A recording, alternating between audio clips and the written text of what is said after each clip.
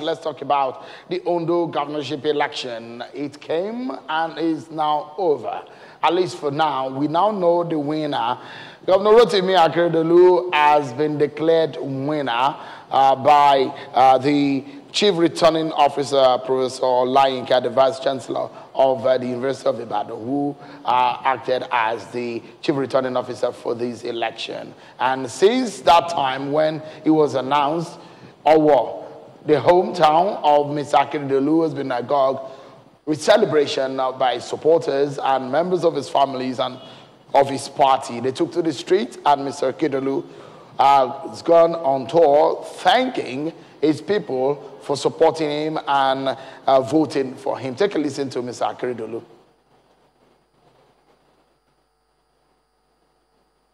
To receive a scorecard through the statewide plebiscite, the resounding victory of our great party, All Progressives Congress, throws an open challenge to all stakeholders not to choose the path of complacency. We have noted the few dissenting voices of protest in this referendum. We heard them loud and clear. We intend to address genuine grievances. We shall continue to focus on the development of a God-given space, the Sunshine State.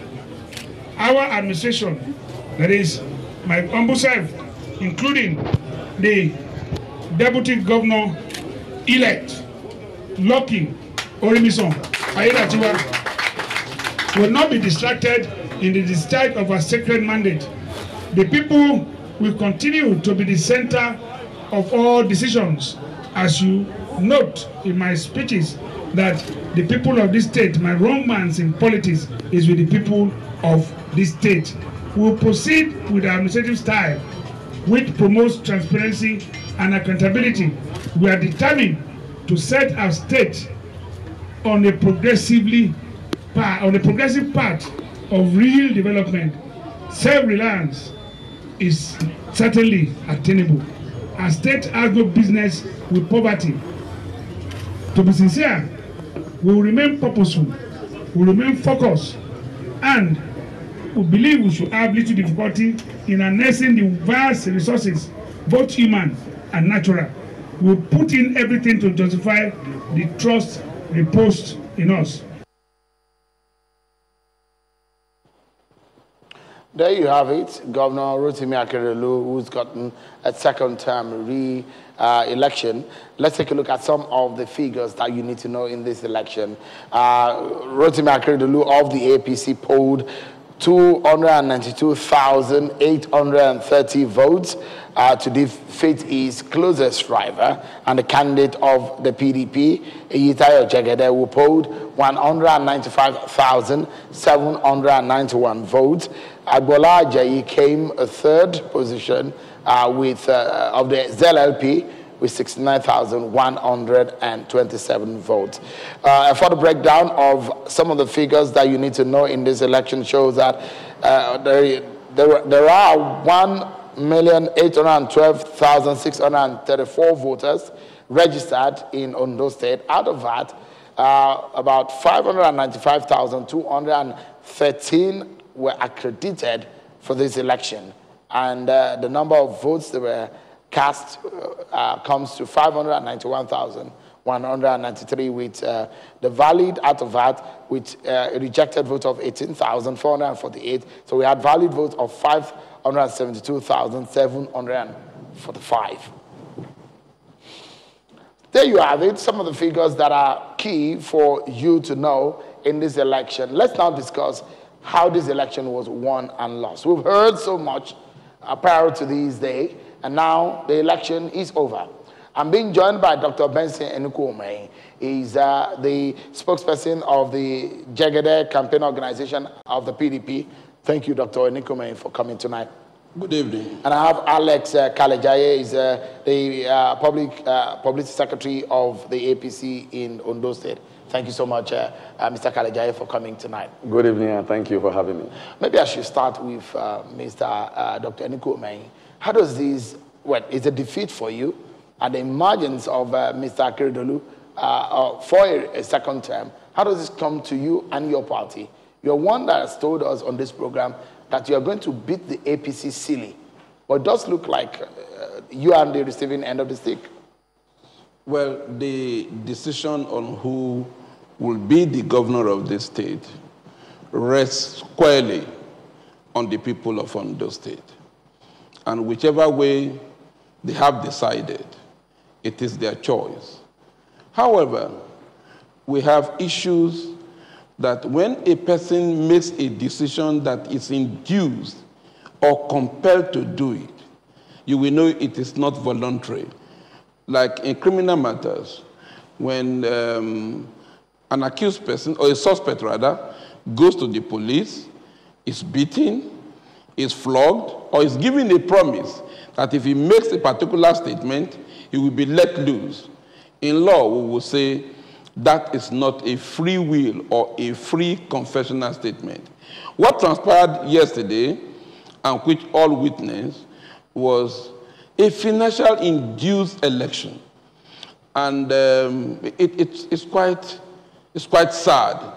I raised the alarm earlier that APC was coming in with close to 1.2 million naira per unit. I didn't make an error because the information got across to us appropriately. And yesterday, these things were distributed according to the number of persons in the unit. Some units we have 680-something thousand naira from APC. Some will go as far as 1.2 million naira for the purpose of buying votes from the people. But be that as it may. So the allegations of vote buying, of course, yes, precludes your party. Of course, it was rampant. It was rampant, but does it preclude your party? Of course, if we do, we would have succeeded. If we have the money, we don't have the money. We have the message. We have presented the message to the people. The people ordinarily would have bought the message, but because money came in and they bought it, we can't blame anybody for it. Like Esau did. As soon as he sold his birthright, whether Jacob induced him or not, once the birthright is sold, it is his choice. Right. The people made the choice. Whether induced or propelled by fund, they made the choice. Right, and they need to stand squarely with their choice for the next 4 years. Mr. Kalejaye, Dr. Enukurumai is not someone who is strange to you. But what he has said today, is it strange to you about the election of yesterday? Thank you. I will not say it is strange because a few weeks ago, he said the same thing, that APC spent so much money 4 years ago. He forgot that at that time, APC was an opposition party. There was no how an opposition party could raise that kind of money, he mentioned about 2 weeks ago. So he's saying the same thing.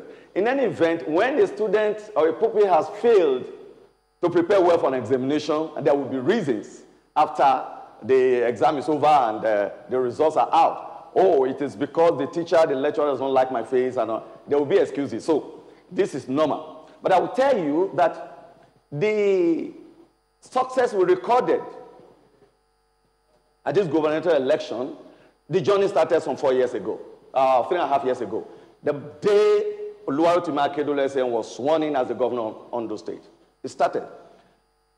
Beginning of this year, I think it was in February, the candidate of Zenith Labour Party, Honorable Agbola Ajayi, he appealed to the good people of Ondo State not to change a winning team.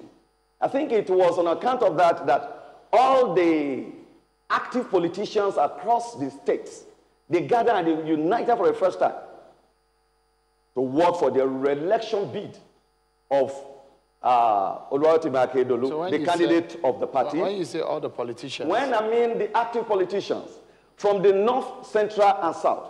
In the north, you talk about the likes of Senator Ajayi Boroface. He led all the other active politicians in the north. In the central, you have Senator Donatayo Alasha-Adura, the honorable minister. He led the part of all the active politicians in the central. Down south, you have the likes of Chief Olushola Oke. You have the likes of Chief Deake Kemeke. You have the likes of Ambassador Olushola Iji. You have the likes of Engineer Ife Oyedele. all of them came together. So that's how your party beats the PDP. We will work for the re-election bill. So at the end of the day, the people voted for continuity, they voted for performance, and they voted for the economic transformation of Ondo State. So that's how your party beats the PDP. How? Unity of purpose. The allegation of vote buying, he said it was rampant. Did you witness any kind of... But of course, that is an excuse. There's nobody that is defeated. Did you see any kind of vote buying? I was not given 10 kobo for vote. I voted in my unit, nobody offered me 10 kobo. Maybe because you are a chieftain of the party. Chieftain of the party. No, I'm asking. No, sincerely. You're talking to Nigerians, some of them... In all fairness, you're talking to very smart people. I've told you that the people voted for continuity, they voted for economic transformation, they voted for performance. Oluwatimi Akeredolu, in less than 4 years, has done what so many people could not do for several years. And the people are happy with him, and they felt if we renew this mandate, this man will do more. I think this explains why they took the decision, like let this man continue the good work he's doing for the good people of the state. I'd like you to react to Dr. Nico Mai. He said, Mr. Kalejaye is not a strange person to you, and he has, the way he described what you have explained that led to the defeat, how do you respond to it? Interestingly, Alex and I were very, very close, very, and he knows that. And the truth must be spoken. At this junction in one's life, if you cannot open up on the truth, when are you going to say it? Now, he and I come from the same local government. He knows too well that there is not a single thing we can point out in our local government, notwithstanding the fact that we are oil producing, that we can say this was what this government did in these 3.5 years. Is it the road that is going to Ayetoro that was stopped at Ugbonla that this government continued? Is it the road that is from Akintubua Junction to Araromi that was surface dressed and the roads have gone bad that this government has done? Is it electricity that it has provided? Is it infrastructure in respect of water? And I mention water in particular because the water at Abutu was done by the Mimiko-led administration. What this government said it has done is that it has laid pipes and has fixed pipe for us to drink water. He came from the water side and from Igbokoda today. I also came from that particular place. He knows as much as I do know that as of today, no water flows in Igbokoda, no water flows in Ugbo, no water flows in Atijere, no water flows in Igbegun. He knows. He's from Odonla, I'm from Ubieni Kansulu. No water flows there. He knows. So the truth of the matter is this. The APC won in Ilaje. He won in Ondo. Ondo is where you're from. No, we are the two of us from Ilaje. Yeah. Yes. So you are describing Ilaje. And is it true what Dr. Nico Mai just said about your area? Let him look at television and say there's water. When it's true, I will react. When it's done with his analysis, I will react. By the time, we are from that place, and our people, a good number of them are looking at us. When he looks at the television and he says there is water, there's electricity, there is road, I will keep quiet. So what do you think they voted for? If they did not vote for your party? The point is this. I told you of inducement. In my own unit, APC brought 685,000 naira. Do you have evidence of that? Oh, look, I am from that. I'm from Obieni Kansulu. Do you have evidence? Yes, I do. You have a video or picture evidence? Yes, I do. The money, the people brought are my younger brothers. I won't mention their name here. So the 685, I'm mentioning figures. When he said that in 2015 or 16 that there was no money distributed, Alex was not in government. We were together. I was in APC, and I knew what transpired, that 400,000 naira was shared per unit. If he denies that, it will be obvious that there is a little hope for this country. Now, the point is this.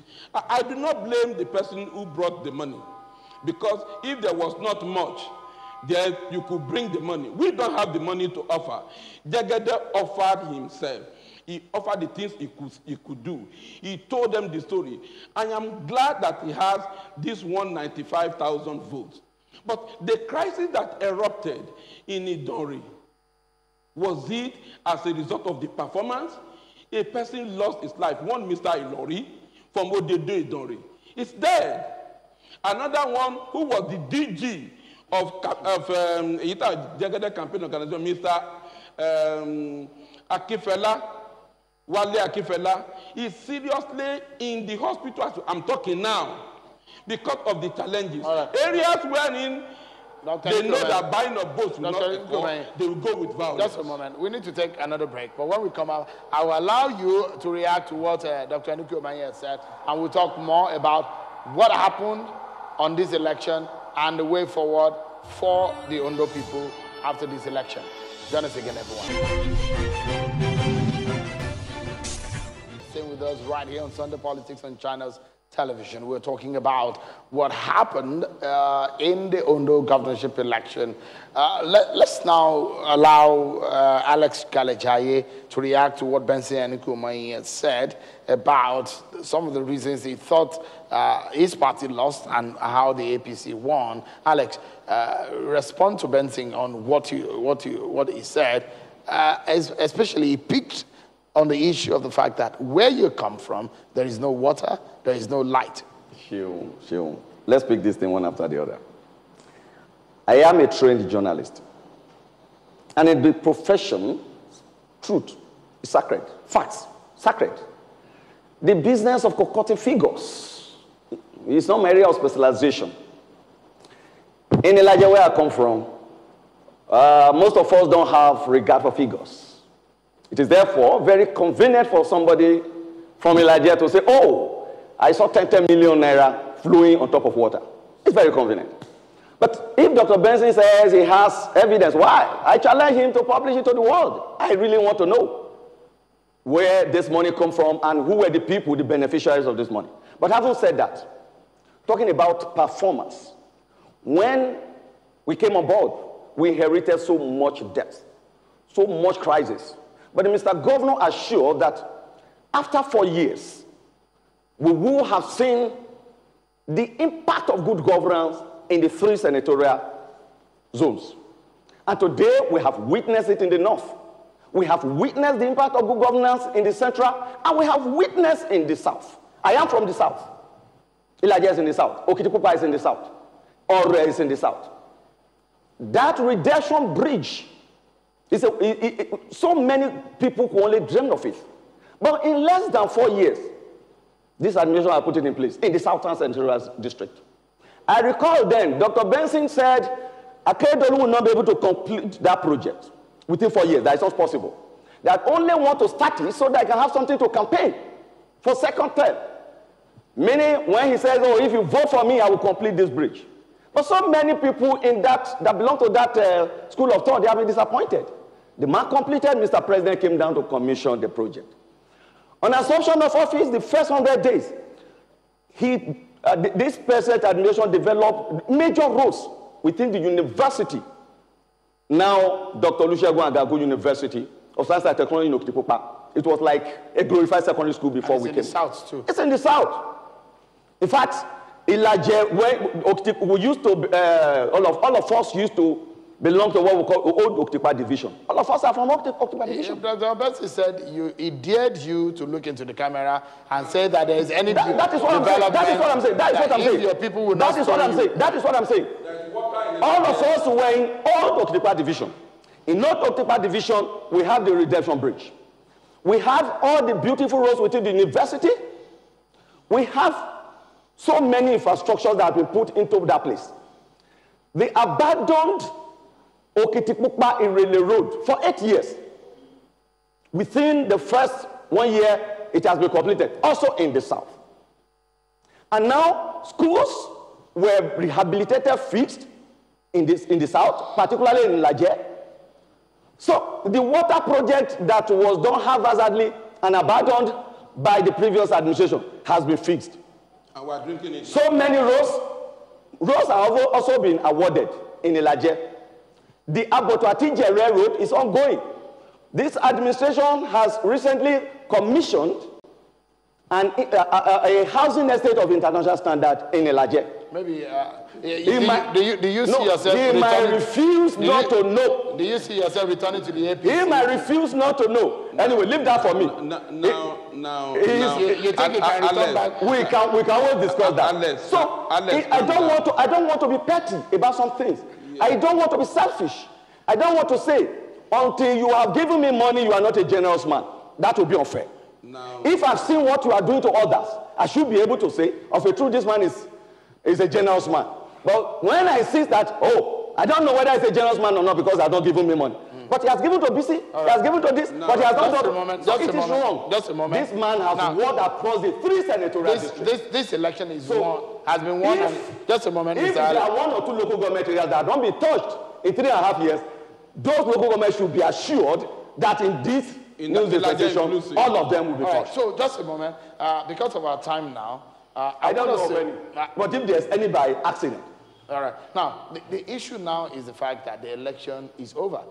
And as a lawyer, you know what it means when there's an election and there is a declaration. It is law. No, looking at what has happened now, for you, you have a governor for the next 4 years, either you like it or not. By choice, you do not have. You have a governor in Akeredolu. In your mind, your party, the PDP, what do you think is up for you for the future? The truth of the matter is we must thank the people of Ondo State, particularly from Akure, Ifedore, Akure North, who resisted the temptation of money and voted according to their conscience. We must thank them. We thank the party members. For us as a party, we will examine the books. We will examine the result. We will look at all that happened.